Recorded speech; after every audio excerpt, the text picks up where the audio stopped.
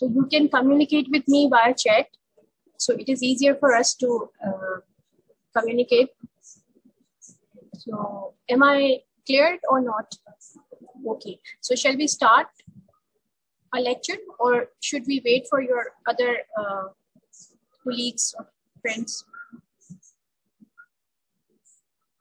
Okay, so it's almost 9 a.m. So very good morning to all of you. I hope you all are stayed safe and healthy. And what we are going to do is to discuss a very lengthy topic. So that's why I want you to start it right now, because it itself is a very lengthy topic. However, it's not covered fully, but I try my best to actually give you the whole picture and whole scenario and all the diseases which are related to this topic. Now, basically, we are touching to the infection and pre-invasive lesion of three important part of the female genital system, that is vulva, vagina, and cervix, right? So what we are going to do, I'm going to start the lectures, and what you do, if you have any query, you can write it down at your notebook, and we will discuss in the last, right? So that would be easier for me also to communicate properly with you. So it's also didn't cause me a disturbance in the lecture. So I hope, so please mute your mics and please be with me. And if there is something, if my voice is breaking or something like that, you can check me, or even in between the lecture, if you find something very difficult or something which is not you able to get it, so please write it to me, so I'll respond. So starting with the very important, very basic and very interesting even this topic is the infection and the pre-invasive lesion, right? I hope everyone has somewhat came to know some terminologies related to this topic, and I have no doubt that you are quite few of you are quite versed with this topic. But for them, I hope I'll put some new points into that, and from that we start with the objectives. So basically, so this is basically the pictorial diagram which actually explains to you, because it is easier to keep it memorized, that if you see a picture of something. So basically we are going to discuss about lower genital tract things, which include vulva, vagina, and cervix. Now we are going to just stick it up three of these things, and we mainly focus about the infection and pre-invasive, right? So before going to start, little bit anatomy and little bit histology, that you all know that we are not going to touch this part, so we are not going in detail, right? So vulva is an outer part which is not included in this picture, and this is vagina and this is cervix. Now the important part is that you should know the cervix is divided into two parts, ectocervix and endocervix. Now this part, which is actually facing toward the vagina or through the outer surface or external walls, is an ectocervix, right? And this inner part is an endocervix, right? And the difference between them is the layering, the type of layer or type of epithelium which is covered, which is actually covering the cervix. So at the outer cervix, or we call it ectocervix, there is a stratified squamous epithelium, and in the inner cervix or inner endocervix, we have a columnar epithelium, right? So if you what epithelium the organ is covered, so it is easier for you to actually delineate the exact pathology, right? So you know most of the carcinoma arising from an epithelium called squamous epithelium, right? And most of the adenocarcinoma arise from the glandular epithelium, which is composed of columnar epithelium, cuboidal epithelium. So you can predict, or you can say whatever the lesions which are arising from ectocervix are actually going to be from carcinoma if all the condition they will get it. And if some pathology involved in the endocervix, so it is going to be adenocarcinoma, right? If we are talking about neoplasia in terms of. So in the same way, the vagina is covered by squamous epithelium, and vulva is also covered by squamous epithelium, but keratinized, right? So I have one picture, right? So just for the start, if we say, so just for the start, for example, if somebody give me this picture and ask me what is the organ, so I don't even able to pinpoint the organ, but yes, there are hints and there are points which can predict what is it. So suppose if you are going to get this picture, so you should realize this is the squamous epithelium, right? I know you are this revision, and those who don't have or some problems in that, identify that. So this part is basically composed of multi-layering of the squamous epithelium. And if you see in detail what is a squamous epithelium cells look like, it is like flatten-like cells with a nuclei, right? Such kind of obviously picture you can find it when you draw a keratinocyte. So this is a normal keratinocyte. And mind it, the ratio between the nuclear and cytoplasm is 2:1, right? This is a universal, and this is for every cell.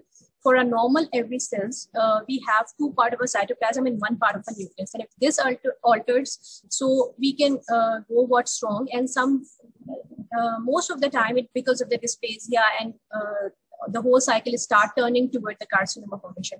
So it is very, very important to actually identify the normal cell. For example, this cells, if you see, this is not exactly the diameter of this cells, but if roughly I draw it, so you can see a rounded, very innocent nuclei with the center pinpoint nucleoli and the cytoplasm, which is very good. There is no mitosis, there is no alteration. The nuclear and cytoplasm size is roughly 2:1, and there is no darkening of color, so there is no hyperchromasia. So whatsoever, this is a normal keratinocyte, and this is a normal keratin, right? And sorry, the keratinocyte layer that is forming a squamous epithelium, right? So if we got this pink color material layer over this, so we can say this is a keratinized squamous epithelium. And I just my point is to showing you this is that okay, this part is only present in the skin, or there's one condition in the cervix when the cervix is actually prolapsed from the outer part. So this epithelium, ectocervix, become keratinized and it look like this. So it's a benign condition, obviously. So otherwise, beside this benign condition, the ectocervix, the vagina, is actually covered by non-keratinized squamous epithelium. So I hope this is clear, right? And this is the connective tissue. We are not talking about in detail about this, but we are focusing about this. That this is the normal squamous epithelium. This is keratinized here, although it is not related to that. I'm not saying it's from here, but I'm just explaining you what are the structure you can find in the normal. So here, the difference here is that in ectocervix and vagina, you can find squamous epithelium without keratinization, right? So this is the normal, very basic histology of cervix and vagina. Now in vulva, what you expect, vulva is actually external skin covered part. So definitely here, because we're going to just discuss, start the vulva part. So in vulva, because it's an outer skin folding of an external genitalia, so it is covered by keratinized layer. So keratinized layer is always non-nucleated. It's a pink color material. And below that, there's a layers of keratinocytes, which actually form a squamous epithelium. And beneath that, there is a connective tissue. So this is the normal histology you will find in the vulva. So then after that, I hope you are just having a glance of what is the cells and what are the histology. Now starting with the vulva, right? So what we are going to do, we just discuss first the infection of cervix, vulva and vagina. And in the second part, we're going to see the pre-invasive lesion of that lower genital system. So in the vulva, the first topic, what we need to discuss is the infections, right? So I hope you are all aware of it, but there are some tricks and some clues in this. So I hope you will get it. So you should know the vulva is composed of stratified squamous epithelium with skin mexa, which composed of hair follicles, sebaceous gland, epicrine glands. But apart from that, there are 2 important glands in the vulva, which are Bartholin and Skene's glands, because sometimes there are some cyst formation take place there because of certain traumatic condition and because of other etiological agent actually causing these to form. And by doing the histology or by doing histopathology, you will easily identify which cysts belong to which gland. So if you identify the epithelium, so you can identify it. Anyhow, beside this benign lesion, we're just going to focus on the infection. And see, these three are the very important infections of the vulva, but it doesn't mean they are the only infection in the vulva. There are a lot of infections. The whole class is dedicated to that if we are going in detail. But what we're going to discuss, we're going to see the brief key points of some important infections which are usually very often come in your exam. So these are the clinical features which you can find out about the scenario in exam, which says that 45 years old female came with burning sensation at the vulva with erythema, edema, and ulcers and excoriation. Now, so you should be aware of such kind of symptoms. Are very I think vague symptoms, because it can be because of even in the pre-invasive lesions also. But how you take on the patient in this way, you're going to see the clinical picture first, right? So in vulva, we are going to see first very important viral infection, which is the herpes genitals, or you can say which is caused by herpes simplex virus. Now, this is very important, and I want to highlight you, the herpes simplex virus is different from HPV, human papilloma virus, right? So don't confuse with these two etiology, when most of the time students do get confused. This is herpes simplex virus, right? And the idea or the ideal and the highlight point is that it has a painful multiple vesicle or ulcers, which later become pustules and crust, right? I'll show you the picture. These are the pictures of herpes simplex virus. So please don't confuse this with HPV virus. This is herpes simplex virus, mostly type 2. It has various subtypes and types and various variants, but we are discussing and focusing on type 2 variants, and it usually presents with a painful this kind of painful eruptive vesicules will later become pus and crusts, such kind of things. So always think about when you talk about vulva and we talk about HSV, so always think and just stick to that picture. And then what is the important thing? How do you identify? No one can be 100% sure on clinical picture. So we are going to take the biopsy. Now for such kind of lesion, this smear is actually taken, and this is nothing but actually doctor takes the scraping of that lesion and it put it on the slide and stain it with the specialist stain, which is called Genital. It is nothing but like Tract smear is like this.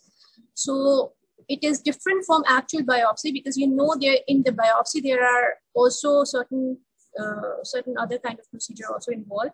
We have to put the biopsy in 10% buffer formalin, and then we put the whole tissue in the processor for processing, and then we stain and then we see. So there's a difference here. Only we get the cells. Here we get the whole, in the biopsy material, we got the whole tissue. So there's a different methods and there's different way, and depending upon the scenario, sometimes we don't get much information in FNAC or even the trench smear. So we opt for biopsy of that patient if we are not sure about the things. So just to remind you that it can be asked in your exam, what is trench smear? Is nothing but taking a scraping and stain it on the slide and see under microscope. You will get some cells, and out of those cells, you need to identify the key points of herpes simplex virus if you find it. But this trench smear is not only restricted to herpes, there are other viruses also which you can use it, right? So what you're going to see in this, right? This is important. So this is the biopsy slide which we are going to touch in just a while. First, see this. This is the Tract smear. What we do, we just took this scrapings, place it on the slide, and we stained it on Genital, right? Very simple as that. And in Genital, because this is truly from the patient suffering from herpes virus, so we got such kind of cell. So if you notice, there's a large cell. There's one cell which has a nucleus with multi-lobulations, right? This is a characteristic finding of the herpes simplex virus. inside the nucleus, you will find a lot of information which actually making you identifying the herpes simplex infection. So number one is the ground glass appearance, right? Sometimes in scenario-based questions, they will give you hints like the patient is suffering from that, and the slide shows a ground glass appearance, multinucleation, nucleus molding. So the answer is, if you are getting some details in your nuclear of the scrapping of patient, so whatever the nuclear finding you're getting, which includes nuclear molding, multinucleation. Nuclear molding is that one nucleus is molded with another nuclei, right? Multilobulation is what? There's a it should be like, the cell should be like this now. Sorry, some problem with the mouse, I don't know, I'm very sorry. Okay, so what you actually expect from the normal biopsy, this should be a cytoplasm and this should be a nucleus, right? This is a normal keratinocyte. It could be like this, it could be like this, but in basically in the scrappings, there are, because this is a very normal procedure, so you can get some, because of the scrapping, the shape of the cells can be rounded, can be oval, can be anything. So before predicting or before going to discuss about the shape, you should see the nuclear cytoplasmic ratio, and in this case, this is definitely rise. Now here you can doubt and you can question how to be differentiated from the this plastic cell, because it's a very valid reason to call, because this is look like there is disturbance in the nuclear cytoplasm ratio. So whether it is a dysplastic cell or it is a cell which is actually invasive by the viral infection. So the clue is, the idea is, the point is that first of all, you find this is an abnormal cells with a multinucleation. Second, say you didn't find any nucleoli, right? And multilobulation is a specific features of viral inclusions, not for the cancerous things or precancerous lesions.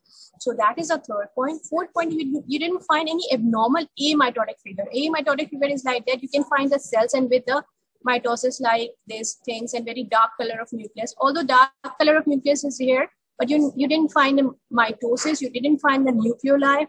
So, and plus the clinical pictures are also there for correlating the things. So that's how you make a diagnosis. So this is what the trench smears, and sometimes some people call these cells are trench cells.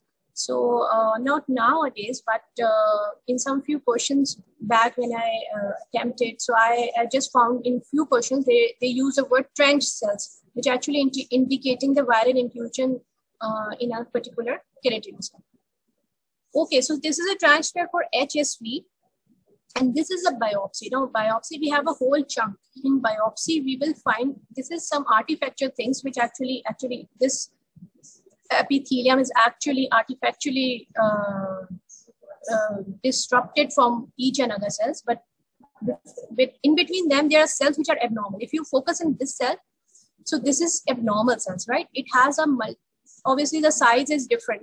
See, if you're considering this cell, this is a normal cell, for example, this is a normal cell, and if you compare this cell with this cell, so definitely this is an abnormal cell.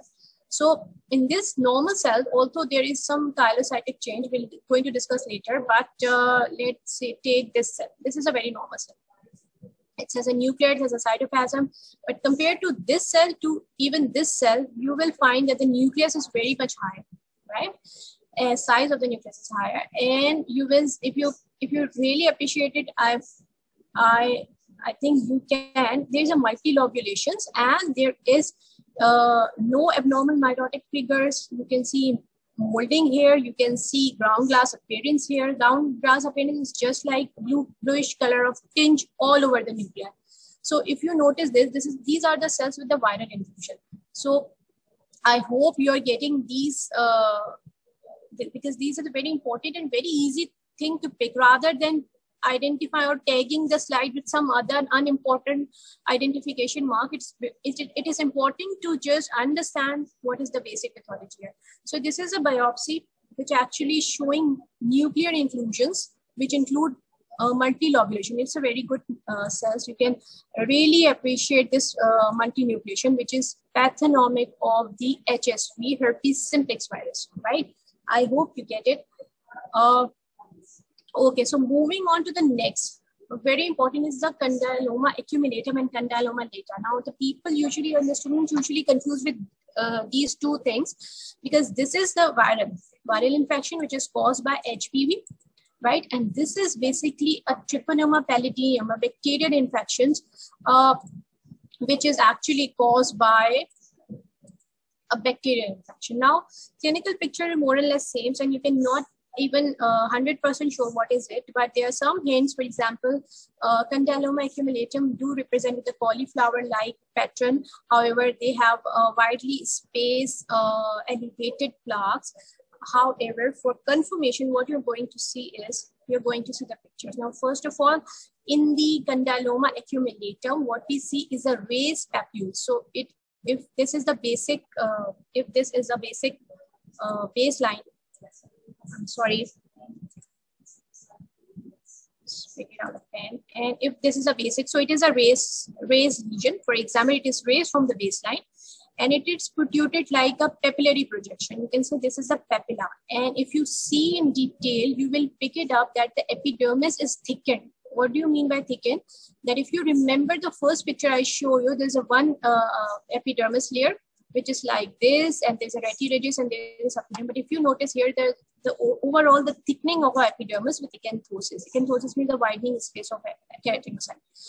So here these are the findings which actually indicate you there is something wrong in that, right? And if you go in detail, what you're going to see, you're going to see the very important point, which is known as cytopathic effect. Most of the students usually confuse what is a cytopathic effect, but it's nothing but, if you see this keratinocytes, you will find there's a nuclei, and surrounding the nuclei is a white color space, which is actually in yellow, and that actually showing a nuclei with yellow is actually a chylocytic change. That is very important.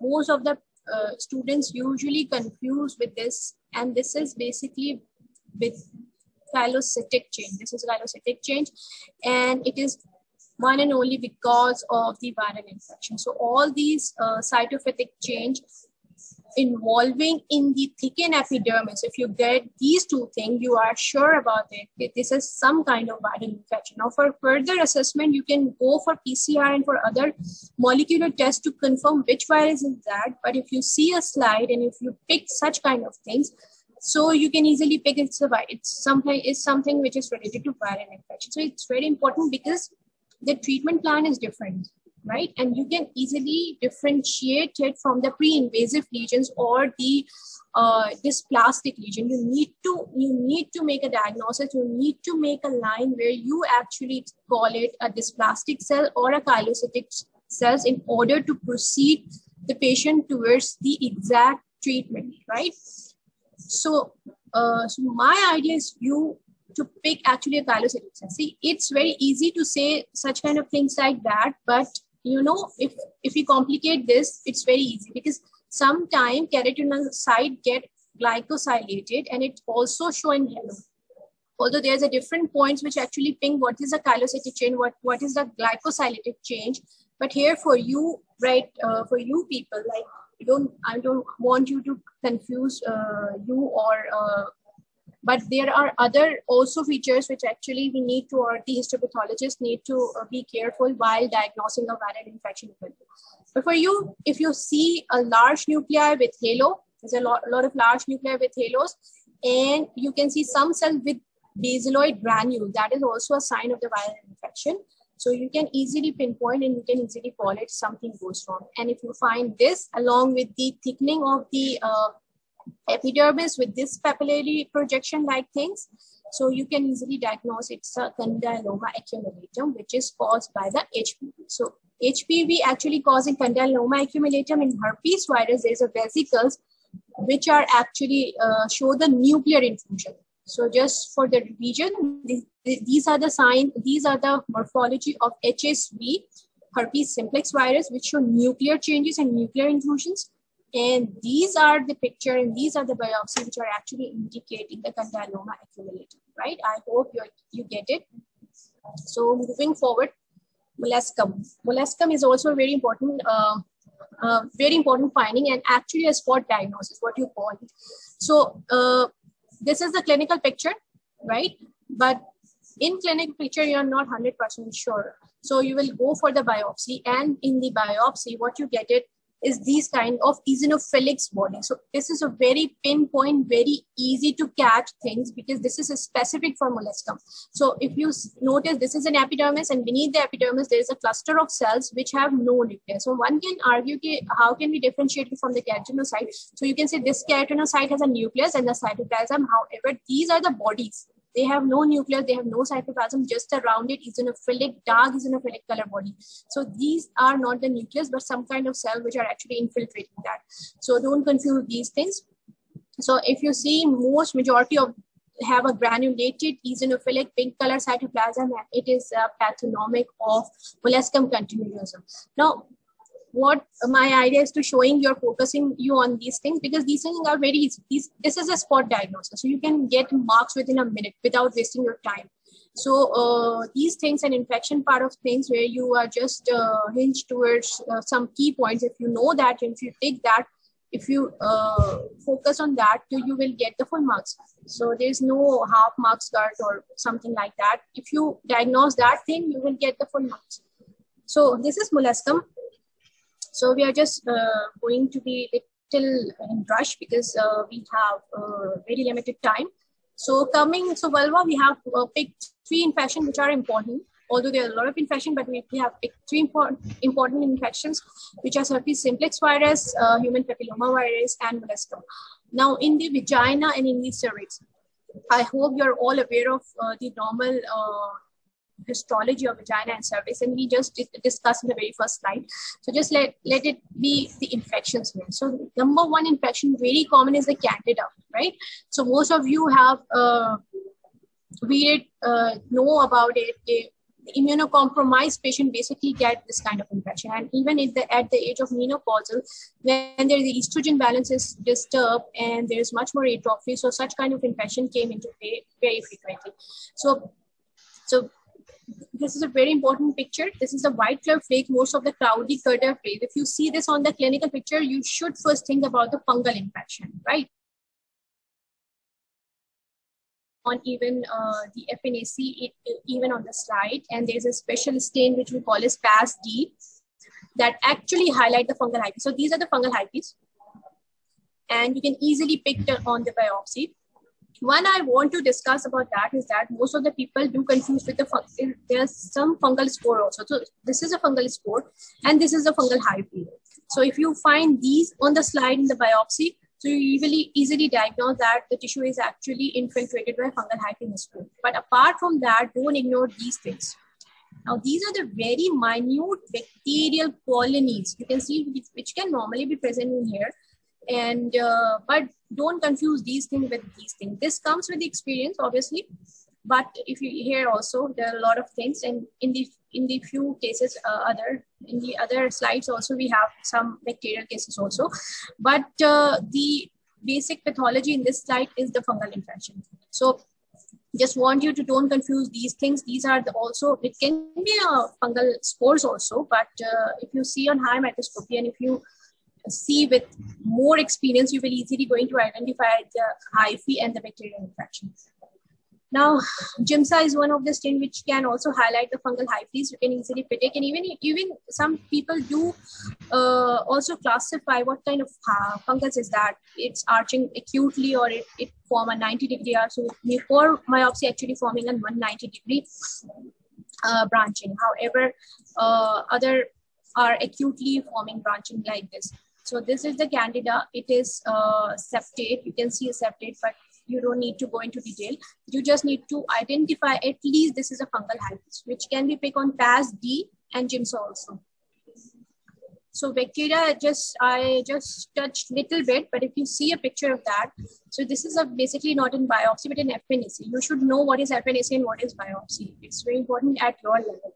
So if you think in the background there's an keratinocyte with a nuclei, and if you see there's a sprinkling of some cells or some minute bacilli, right?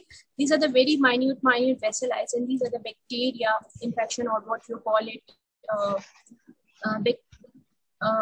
bacillus, which actually lactobacillus, which is actually a normal flora, but at time of immunocompromise or other etiological agents like puberty, menopause, disappear. So such colonies become aggravated, and it do cause certain kind of you can say an infection. So there is another bacteria vaginosis, or which is a vaginitis, and in this, what you get it, there is a specific infection which is known as Gardnerella vaginosis. Now, this is different from the previous lactobacillus infection because here they are scattered.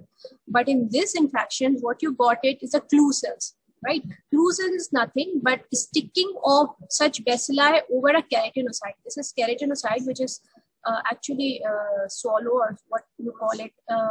This is normal keratinocyte. So in this keratinocyte, the sticking of this kind of bacilli and such cell is known as clue cell, which is very common in this kind of infection. Although it's not very common infections, but you need to know these kind of infections. So the other important infection is chlamydia, right? You don't need to go into further subtypes or which is that, but you need to understand about the morphology of this infection. So these basically the small rounded spherical bodies which are present inside the phagocytes, and these are very important, causing a certain kind of pelvic inflammatory diseases. So another example, is the gonorrhea, and you will find these and gonorrhea again in the macrophages. So you can easily pinpoint it, and if you go in for further confirmation, you can apply for certain molecular tests also. Actinomyces again is very important. I'm just rushing into because we have some important slides to cover, and these are the infection which you need to just pinpoint and just pick it up on the morphology, and there is no hi-fi rule for picking that thing up. So that's why I'm just rushing it up. If you still have queries, you can check me up, or you can just drop me a message for that. I'll stop and I'll explain it to you.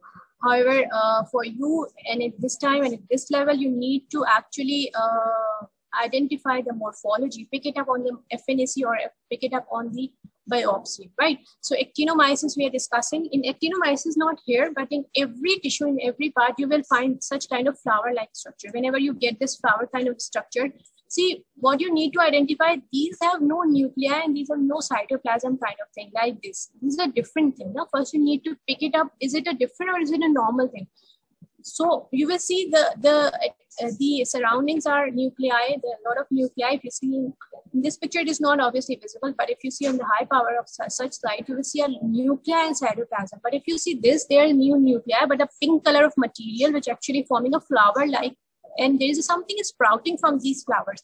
So these are the hint of actually identify actinomyces. Because see, if you see a slide and you diagnose this is an actinomyces, immediately you're going to start the medication for that patient. No? You're not going for antibiotic therapy, or you're not going for experimenting other therapies for the patient. If you pinpoint and exactly diagnose the thing on the slide, which is very easy. So because maybe you find it difficult because you're seeing on the first time, or you are just seeing in that approach in the first time. If you're seeing the slide on these vision, you need to start the therapy. So you're going to pick it up on the right track. So, and again, this, if you see something sprouting in some these are the basically hyphae which are actually going to become a flower-like structure. So this is definitely going to be different from this part. This part composed of a cells, and this part composed of something which is actually going in this way, right? So these are the hyphae of a fungus.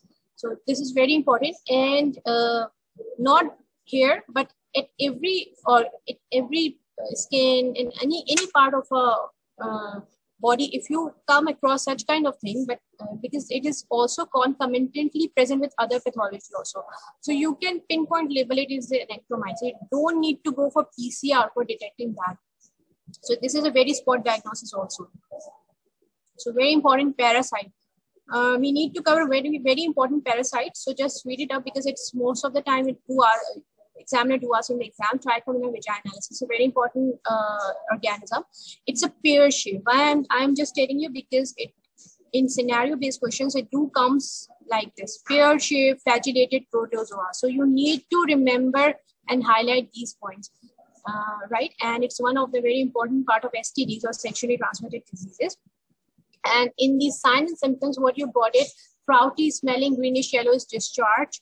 And again, another important thing is the strawberry cervicitis. If you go and see cervix, you will find it, the cervix is strawberry-like. And how it look like? It's look like this. This is an outer ectocervix, and you can see there's a spots, the pale in color, and however, they have a pink dark color of the stalk, which appears to be like in a strawberry. So it is known as strawberry cervix. So whenever there hint coming in your questions like strawberry cervix or pear-shaped flagellated protozoa, so think about the Trichomonas vaginalis and how they look like. They look like this, right?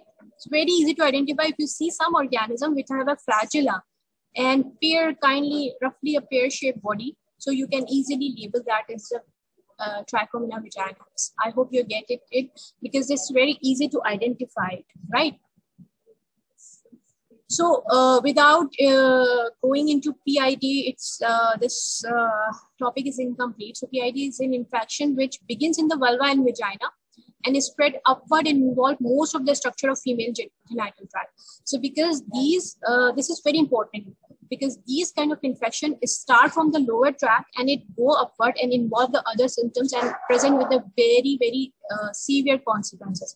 So it usually present with pain, adnexal tenderness, fevers, vaginal discharge. And these are the agents which are actually very much important and very much highlighting things, right? So it will lead to a certain lethal infections also. So the idea or the thing is that these infections usually start from the lower tract, lower female genital tract, and it ascend upward and it is spread and it causes an infection, right?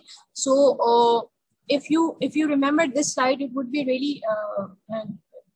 really helpful for you because these are the key organisms which actually cause the pelvic inflammatory disease, which are mostly STD related.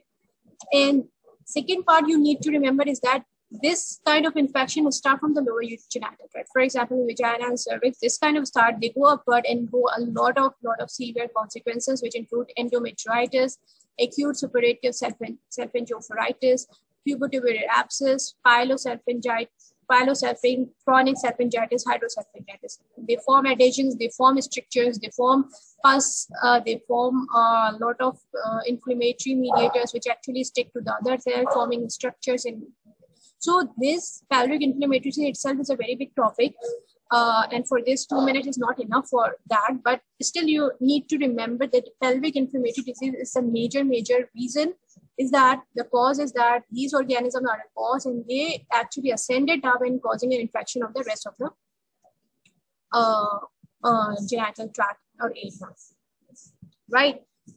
So this is the one of the slide. Can anybody guess what is it? Yes, you can reply me up in the chat box. What is it? So I'll take 1 minute break and I just want you to know what you know about it. This is a endometrium slide, and it shows that it actually indicating what is it. Can anybody reply? Was it what the arrow indicating of TB? Okay, another answer. See, the difference in sitting in this class is to correct yourself, right? Very good, right? So I want you to understand that if you now you are at a level when you come to see a slide, you cannot directly say it is TB, right? This is Madhika, you are right. I'm not. I'm just trying to telling you when you see something, you just start with the very basic. This is a granuloma, right? And granuloma can be of TB, but it can be of the foreign body, it can be of fungal, it can be of other things also. There's a lot of things which actually forming a granuloma, right? So first of all, when you see, first of all, identifying the things, you are seeing the slide which have a lot of granular structure, right? So first of all, this is an endometrium which forming a glands, right? If you're going to pick it up, these are the glands. First of all, identify the tissue or identify the things which you are actually seeing. Now come to the pathology. There is an abnormal collection of epithelioid histiocytes. These are the abnormal histiocytes, and there is a one big giant cells which actually now for a new definition, if you see a collection of histiocytes, you can label it granuloma now in the postgraduate books and in the new articles. But for you people, it is mandatory to call it granuloma. We need to have an epithelioid histiocytes plus adjoint cells and a rim of plasma cells. Now, it's a very old definition, but if you see new articles there, if the collection of histiocytes are there, we label it granuloma. So even if we see in the slides and if we see in the biopsies in our department, we are actually asking the clinician to go for further investigation of the TB and the fungus infection and other things which actually form in the granules. So apart from that, for you, yes, it's the granuloma. So it is an endometrium which actually have a granuloma. So if we find the granuloma in the endometrium, so we definitely going to label that a granulomatous inflammation, and we further go for further confirmation a granuloma is formed because of either fungus, because of the TB, because of the foreign bodies, because of the certain rickettsial infections. There's a long list of differential if you find that granuloma. But here in our vicinity, the TB is very common. So we just ask for a TB workup first. So that is great. All you have answered. So this is granulomatous inflammation because it is related to pelvic inflammatory diseases. That's why I just included this slide in that. So coming on to very important things, and I just want you to grab some important information. We have pre-invasive lesions in the vulva, right? And the few things are very important, right? And if we chalk it out in vulva, what we need to study, this is the line of or the basic headings, what you need to remember or what you need to read about it, right? So number one is Bartholin cyst, because Bartholin gland is a normal constituent vulva, as we discussed before. So a cyst from that, or if it suffered from some kind of injury or some intervention, surgical intervention, it ruptured, it protruded out, and it formed a cyst. And if it's further super inflated with infection, so it form a very big cyst, and it is not very comfortable, and somehow it's makes the patient for go and for checkup, and that's how you can see, and you can do a biopsy and you can come across this is a Bartholin gland lining and this is a Bartholin cyst. Now, apart from the benign, very basic lesions, we have very important things.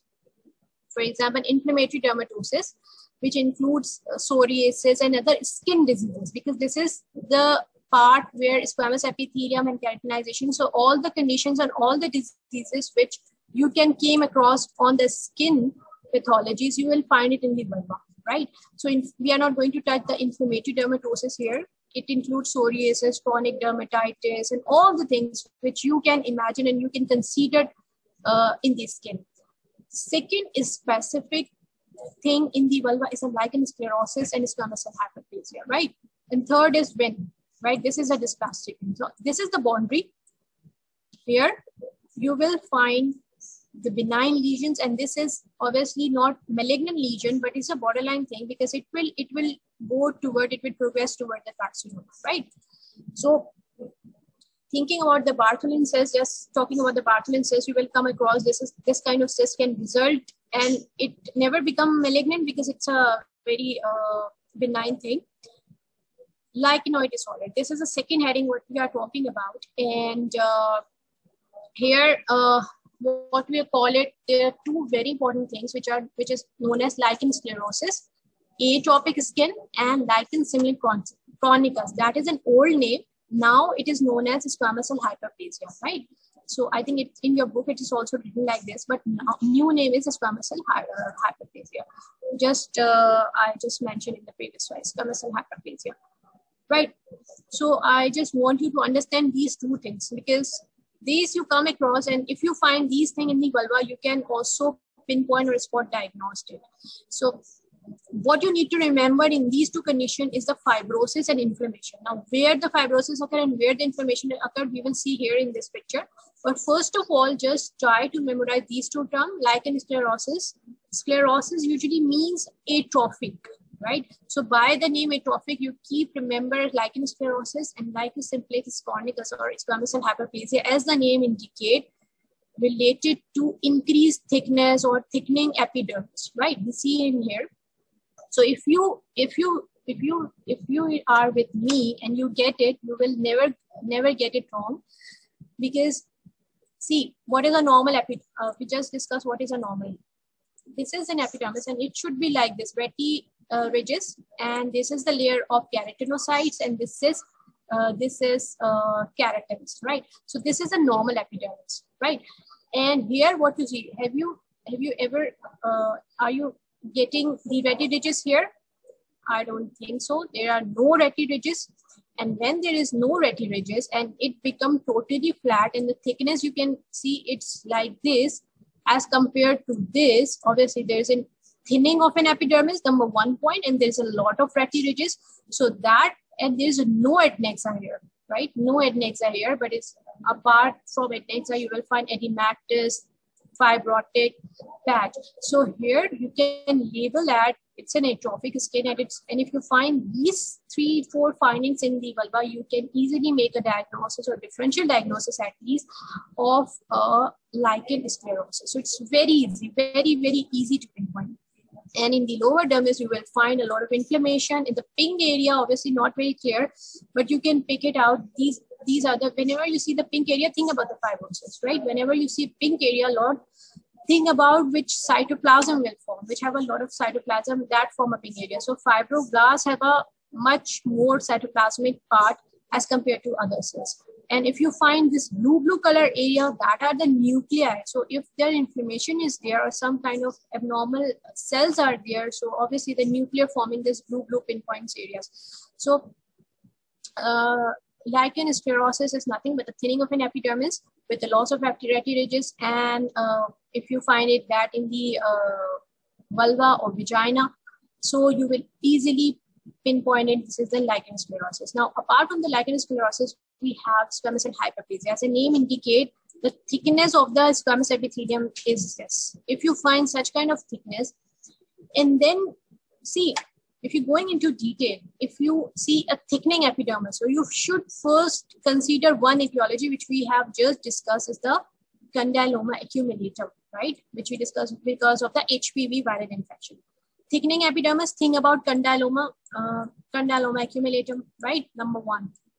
Number 2 thing is that squamous cell hyperplasia. And number 3 thing is that is it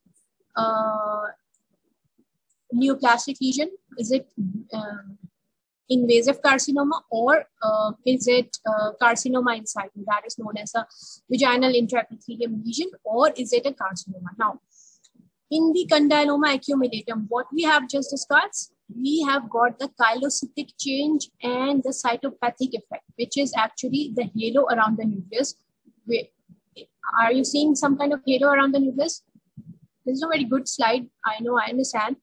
But broadly, if I go back and show you the chylocystic change again, so you can easily pinpoint it, what I'm relating to. Let me show you again the chylocystic change like this. Very broadly, chylocystic halo nuclei with a nuclei. We're not getting that in that slide. So this is the chylocystic effect, or this is the cytopathic effect of chylocystic change, which are not going to see in this picture, which is this, obviously in this. So we exclude this diagnosis, right?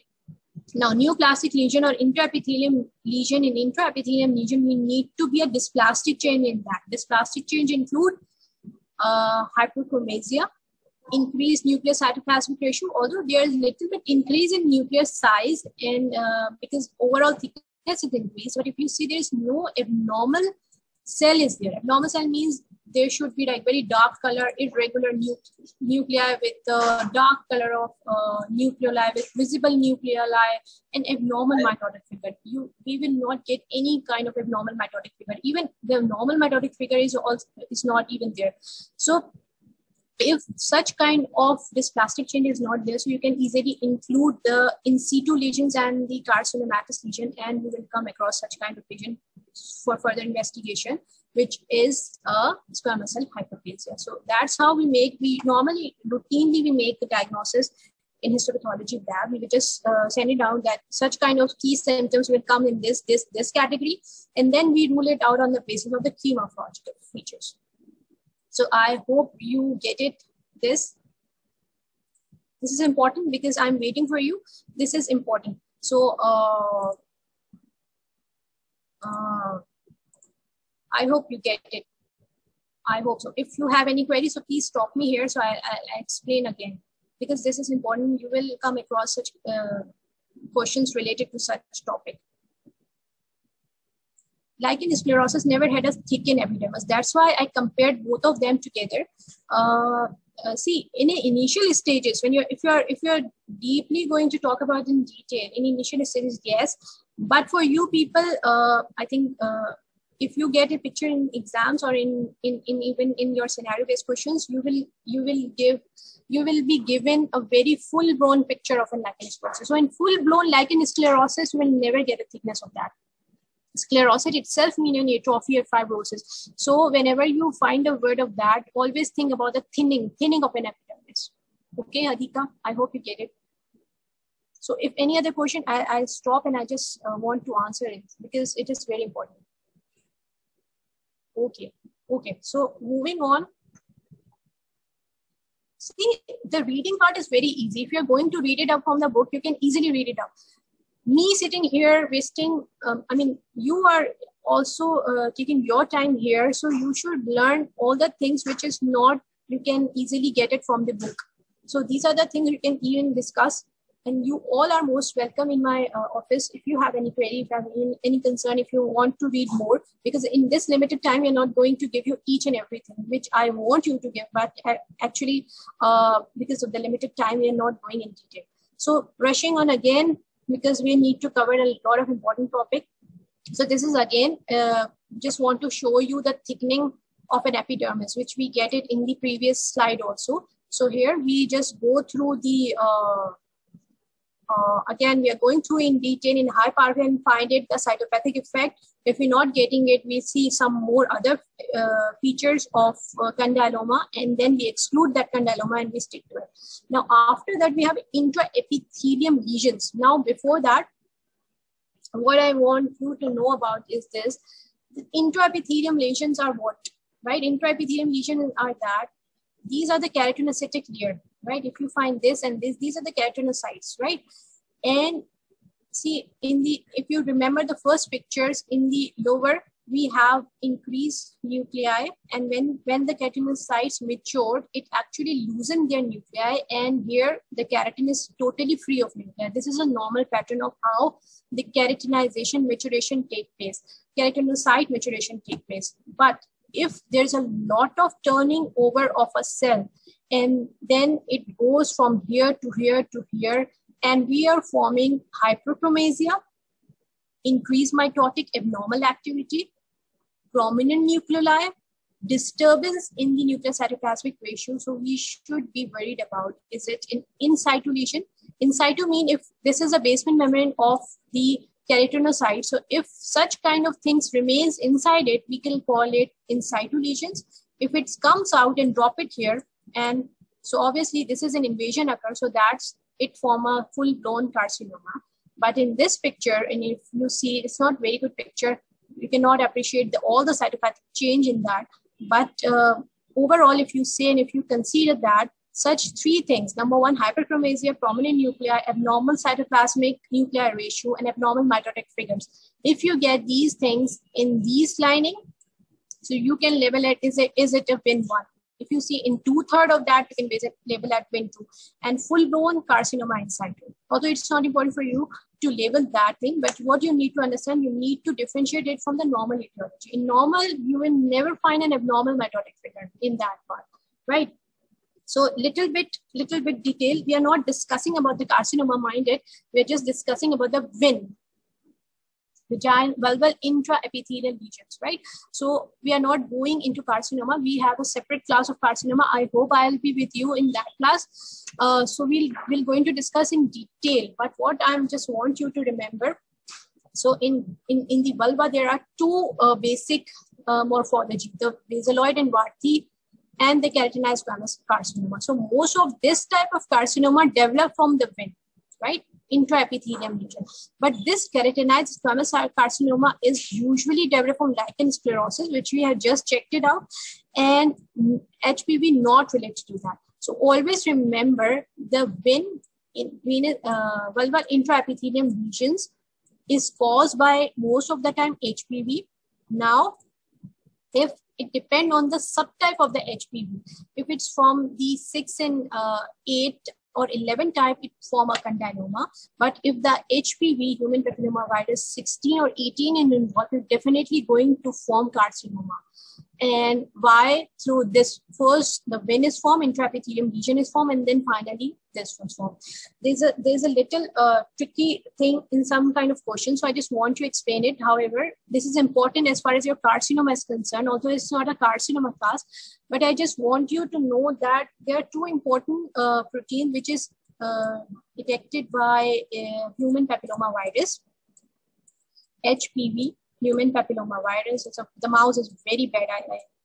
I'm very sorry.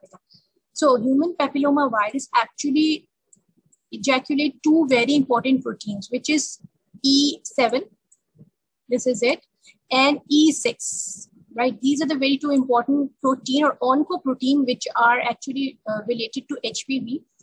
And this E7 and E6 is actually going to bind with P53. Right, a very important regulator of cell cycle, you can say in very easier word. And when it binds to P53, it actually hinder all the important ongoing phenomena which are very important for a regular cell cycle. For example, it hindered or it stopped apoptosis, which is required from an abnormal cell. But if apoptosis is stopped, so you can imagine that the cell will go on, the cell cycle of an abnormal cell will go and the cell will keep multiplying and producing, and that's how intraepithelial neoplasm will form, and further it metastasizes, it form an invasive carcinoma. So just remember E6, which are releasing from the HPV, actually binds with P53, an important, very important mechanism like apoptosis, repair, or deactivation of damaged DNA. And E7, if some questions relate E7, E7 basically bind to the retinoblastoma protein, or you can say very important thing. And if you remember, retinoblastoma protein is binded with E2F factor, right? So when E2F factor is released from RB protein, it go and it start the cell cycle, and it go and it regulates the cell cycle. So what it does, it actually bind to RP and it actually causing a release of E2F factors, and that actually helped, or it actually causing a cell cycle keep going, and that's how the multiplication will occur. That's how the all abnormal multiplications occur, it forming an in situ lesion, and further on in Win 1, Win 2, Win 3. And then finally, the invasive carcinoma. This is very important, very important pathogenesis. I hope we will discuss if I'm getting your class. So we're going to discuss in your carcinoma part, but just a glimpse of that so you can remember. I quickly going to complete that thing. So the most of the vagina, vulva, and cervix, we have HPV infections, which actually related to in situ lesion, and further on, it forming a carcinoma. So we have discussed the vulva. In vagina, if you are going to take a screenshot, it is good. You have developmental anomalies, which are very easy. And what you're going to discuss is vein, vaginal intraepithelium lesions, and then further infiltrating SCC, adenosis, and adenocarcinoma finally. So this is different. And cervix, we have such kind of in which we need to discuss about sin. In sin, this is good picture. This is a cervix. So I have just mentioned you that the cervix has two parts: an ectocervix, which is this, which is covered by squamous epithelium, and endocervix, which is covered by glandular epithelium. These are the cuboidal cells. Right? This is a good picture. Yes, this is a good picture. So this is an endocervix, which have a columnar epithelium, and this is an ectocervix, which have an squamous epithelium, right? So in the ectocervix, whatever, see the in situ lesion or all the sin, what we are talking about is actually arising from squamous epithelium. So we call it as cervix in situ carcinoma. If such kind of lesion arising from here, so because this is going to form adenocarcinoma. This is going to form an squamous cell carcinoma. So in situ carcinoma and adenomas are also there, and adenoma malignum is one of the example of that. But we are not going into detail in carcinoma. What we are going to do, we are just concerning about the SIN, which is carcinoma, cervix intraepithelium carcinoma. Nowadays, this SIN terminology is actually replaced by the word squamous, low-grade squamous intraepithelium lesions and high-grade squamous intraepithelium lesion. I have a slide for that that goes into this. Let's just cover this slide. So the SIN1, SIN2, SIN3 depend on the percentage of the squamous layer involvement. For example, 1/3 is involved, that is SIN1. For example, 1/3 by mean, for example, if the squamous epithelium is such thickness, if this plastic cell involved in 1/3 of the squamous epithelium, we call it SIN1. If 2/3 is involved, that is a SIN2. And if the whole is involved, that is known as SIN3, or we call it carcinoma in situ. But this terminology is now altered by a name low-grade intraepithelium lesions or high-grade intraepithelium lesions. So they clump 2 and 3 into high-grade intraepithelium lesion and SIN1 into low-grade intraepithelium lesion. Now, it does not progress directly to pre-malignant lesion, usually regress. So all the SIN1 lesions are usually regress, but sometimes at the 10% of them are actually progressed towards the HSIL, that is high-grade intraepithelium lesion, high-grade squamous intraepithelium lesion. So finally, the high-grade squamous lesions and actually progress to carcinoma. So what you need to remember is that the etiological agent, the basic thing, etiological agent. So HPV type 16 and 18, very important. Please write it down somewhere. 16 and 18 are important for forming intraepithelium and carcinoma lesions, right? And subtype of HPV 6 and 11 is important in forming the benign lesions. 6 and 11 actually forming a benign lesion, which we have just discovered, which is called as condyloma accumulatum, right? So what you need to remember in SIN, the etiology, right? We have just little bit touch about the pathogenesis, how HPV actually causing dysregulation of cell cycle, that is by emitting E6 and E7, right? So this is it, the time is up. So what I'm going to do is to take your more questions for you. So I think, do you have any class just after that? If not, I have time, so I can explain you again. If you have 15 minutes, so we can continue. Okay, you have class, so we can take 10 minutes. So okay, so I'll take questions, and that is important for you. Okay, Mohammad Waqas, what you want me to explain again? What part? What you want me to explain?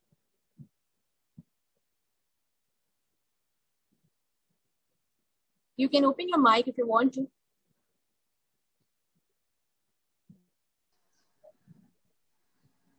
This slide, the current slide. Okay, this is a rough slide. See, very important. If you explain your what I want to. So in the vulva, in the vagina, and in the cervix, right? First lesion, if we are talking about pre-invasive lesion in vulva, vagina, and cervix, if we are discuss about the pre-invasive lesion, we come across the intraepithelium lesion, which comes inside the epidermis, right? So inside the epidermis, if the lesion remain inside the epidermis and it shows dysplasia, hyperchromasia, abnormal mitosis, disturbance in the nuclear cytoplasmic ratio. So we call it, in vulva, vagina, and cervix, we call it intraepithelium lesions, right? So by name, if it's in the vulva, we call it vulva intraepithelium lesion. If it's in the vagina, we call it vaginal intraepithelium lesion. If it's in the cervix, we call it cervix intraepithelium lesions, right? This is clear. By intraepithelium lesion, means that we come across a morphology in which cytoplasm nuclear size is disturbed. We found an abnormal mitosis, and we will get dysplastic, abnormal, hyperchromatic, prominent nuclei cells. Now, this is clear. This is how we will going to make a demarcation between benign and dysplastic cell, at least, right? So in the three categories, we have three names for the lesion which are restricted towards an epidermis layer. Right, first this is here. Now the second thing is that in the cervix and even in the post-graduation book in the vagina, Sin 1, Sin 2, Sin 3 is actually replaced by terminology which is known as SL, low grade, LSL, LSIL, that is low grade intraepithelium lesion, and high grade intraepithelium lesion, high grade squamous intraepithelium lesion. So SL and HL, these are the terminology which is now used for these kind of things, right? Because both of these have a same prognosis, right? Sin 2 and Sin 3 have a same prognosis. That's why they categorize them into high-grade squamous intraepithelium lesion, and Sin 1 categories is categorized as low-grade intraepithelium lesion. Now, most of the time, Sin 1, or you call it low-grade intraepithelium lesions, what we get it, suppose this is an epidermis, so only the lower third is involved by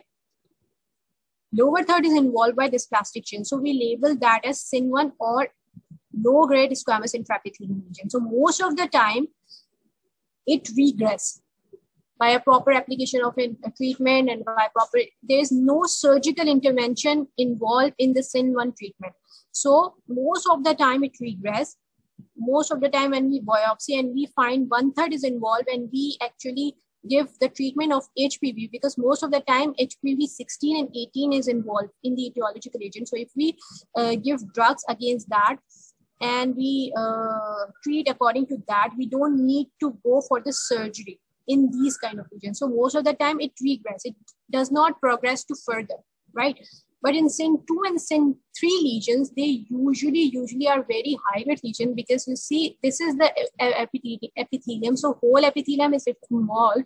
So it is impossible to cure it back to the normal. So there is a lot of procedures and there's a lot of surgical intervention for that. You have another class. So I'm going to finish it up. So just listen to that. So this kind of lesions do progress to carcinoma. And what you need to remember is that HPV 16 and 18 is involved in the in situ lesion of cervix, vagina, and vulva. Very important. And if you're going to remember this, it's going to be good. These HPV actually emitting E6 and E7, which are the main culprit of causing the carcinoma. Please remember these three things at least. Sin 1, Sin 2, Sin 3, HPV 16 and 18, and E6 and E7. These 3 points are important and enough for this topic. So this is it. I hope you get it. And I don't know, are we going to meet next time or not?